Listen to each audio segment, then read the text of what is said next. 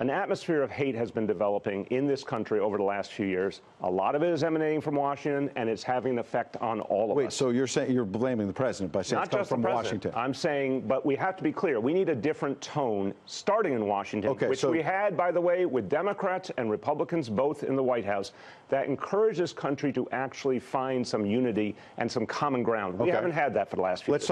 That was New York City Mayor Bill de Blasio yesterday with our own Ed Henry. He pressed him on it. This culture in Washington, what could he be referring to? Let's bring in Dan Bongino, Fox News contributor, former Secret Service agent, former NYPD officer. Dan, good morning. Thanks for being here. Happy New Year. When you look at what happened in New York, the attack over Hanukkah, and then you look at the mayor's response, the governor's response, they always step back and talk about a culture of hate, referring to others and what must be done, never taking responsibility. Your reaction to it?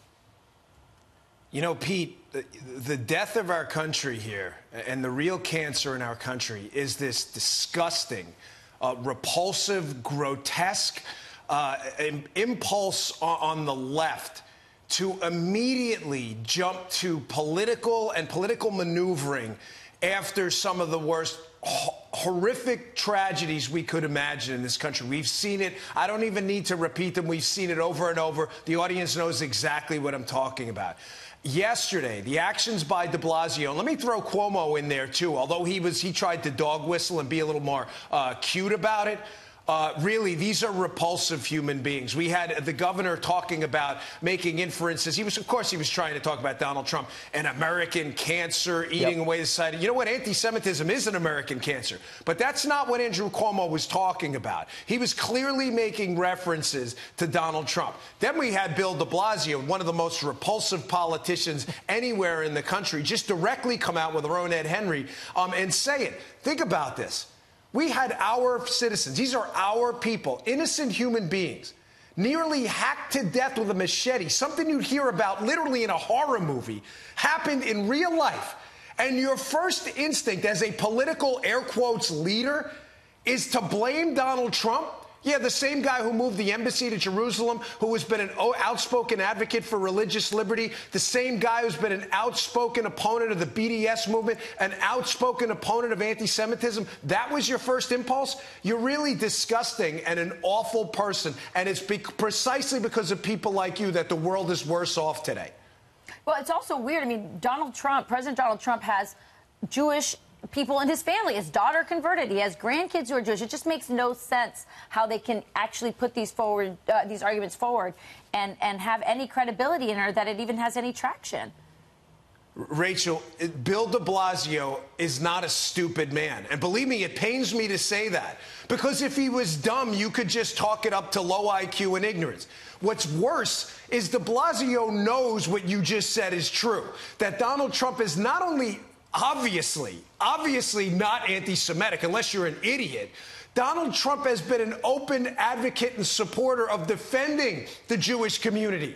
He knows this, de Blasio. Think about that. And he did it anyway in a time of national crisis. In this horrible attack, his first impulse was to try to turn it around to gain political advantage for himself by going after the president of the United States. I'm telling you, it was one of the most repulsive things I've seen in a long time. And it will be the death of us in this country if this continues. Well, the irony, Dan, we had Dov Hikind on earlier that said these Orthodox communities who are being targeted love the president. So the irony of saying it's the president's fault that they're being targeted, you can't make it up. But I got to go to another story in North Texas. There was a church there. A gunman entered and opened fire at those giving communion, tried to shoot at the pastor, but within seconds, members of the church with their own weapons engaged the shooter and killed him. Talk about the importance of the Second Amendment, not just in North Texas, but around the country when we face threats. You know, Peter, after 12 years in the Secret Service and 4 years with the NYPD carrying a firearm, there was a reason we protected presidents of the United States, whether I was on Barack Obama's detail, worked with, Hillary Clinton when she was the first lady, Barack Obama and George W. Bush as well. There's a reason we carried firearms. And the reason is bad guys with guns want to do bad things with guns. And the only thing that's going to stop a bad guy with malicious intent with a firearm is a good guy with a firearm to stop said bad guy. Now, I know this is hard for people who don't think logically and, again, want to score political points rather than keep people safe. But anybody telling you otherwise is literally putting your life in danger. These people who show up with these firearms are killers. They are criminals. This guy who showed up in the church, this maniac with a shotgun, killed someone at point-blank range with a shotgun. What do you think he was there to do? To chat? What do you think was going to stop it? Foul language? What was going to stop an attempt to negotiate? Hey, pal, if you just put the gun down, you're dead next. The only thing that stops them were these brave, and my hat's off to you. God bless these patriots and these brave. You have my deepest respect today. You have any idea how hard that is to do what they did and to think and act so clearly in a time of crisis? I know agents and cop friends of mine that have trained for years, that still might have a tough time doing that. That was incredible, and that is the golden rule. The only thing that's going to stop these people is a good guy with a gun, and you are crazy if you're telling people otherwise. These people are there to kill. They will only be stopped by some brave person willing to stop them with a firearm of his own. Yeah, those people were unbelievable. They did, in that moment where you have to act, they really did a heck of a job. Well said, Dan. Real quick, you got any predictions for 2020? Yeah, 3 predictions. So on a lighter note, sports, the Yankees will win the World Series. Garrett Cole, huge signing. Whoa. Listen, I'm just calling it like it is, fellas. I'm sorry.